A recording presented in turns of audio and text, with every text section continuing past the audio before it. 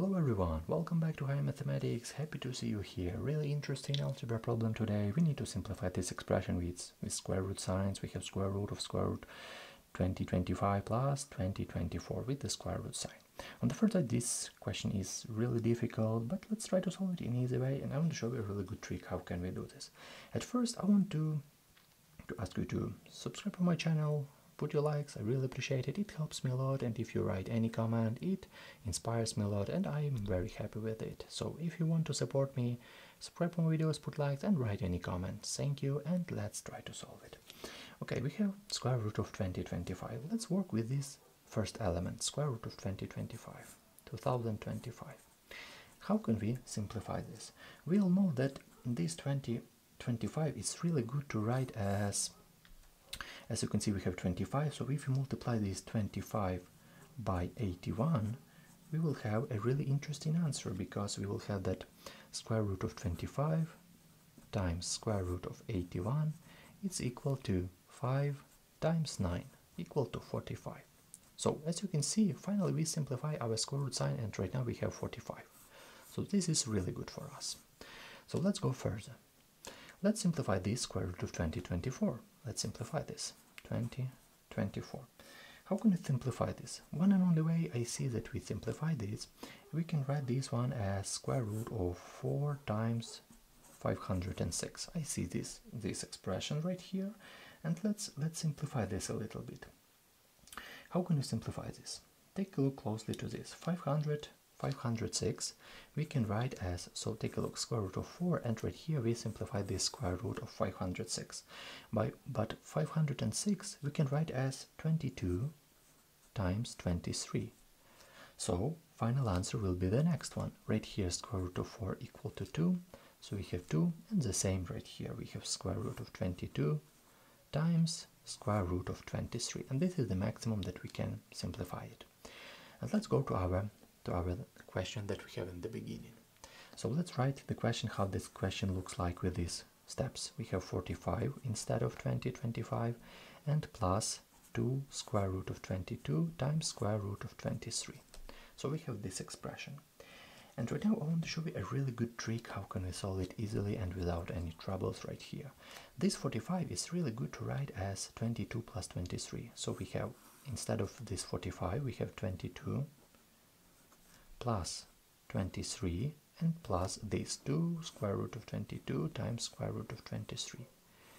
And I hope you see right now a really interesting moment, because if we write this 22 as square root of 22 to the square, and plus this 23 as 23 the square root of 23 square, and this element in the end 2 square root of 22 times square root of 23, and moreover, if I write on the bottom of this a formula, a square plus b square and plus 2ab, I hope you see right now that we have a completely good formula for us.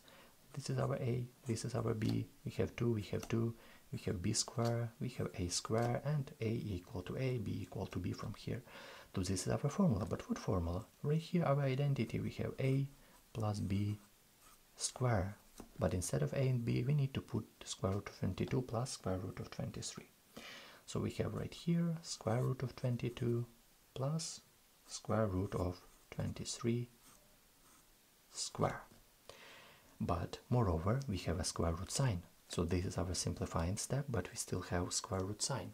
So we need to write inside the square root sign, we have square root of 22 plus square root of 23 square.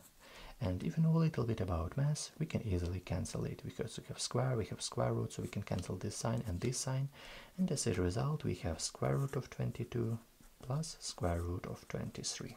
And this is our answer. But I want to mention one really interesting moment. If you have right here this situation, so if you cancelled it, you need to put absolute value. Of course, right here absolute value is positive, so square root of 2 positive number is positive 1, so you can easily go with it without absolute value. But if you have, for example, situation with the minus sign, so for example this is our answer, but if you have situation when you have absolute value of square root of 23 minus square root of 22, or right here we have plus, but right here we have square root of 22 minus square root of 23, so we have two cases, the first one and the second one. The first one, two positive number, of course you put plus behind these parentheses, square root of 23 plus square root of 22 equal to square root of 23 plus square root of 22. So both positive numbers, so nothing changed for us. But in this case, if you have a subtraction right here, you need to see how sign with this absolute value. So square root of 23 is greater than square root of 22. So we need to put minus because this absolute value will have negative sign. So minus and square root of 22 minus square root of 23. So as a result, square root of 23 minus square root of 22. So I hope you understand this step. So this is really important. But right here we have a sum, so our answer is really good for us. If you still have any question, write a question in comment. It will be really nice to read it. And of course, if you still have any question, write a question in comment. Put a thumbs up, put likes if it's not hard to you. It's really inspires me, and it helps me to make new content. And I see that you like this video, and it's really happy to me that you do. Okay, thank you for watching. See you in the next videos.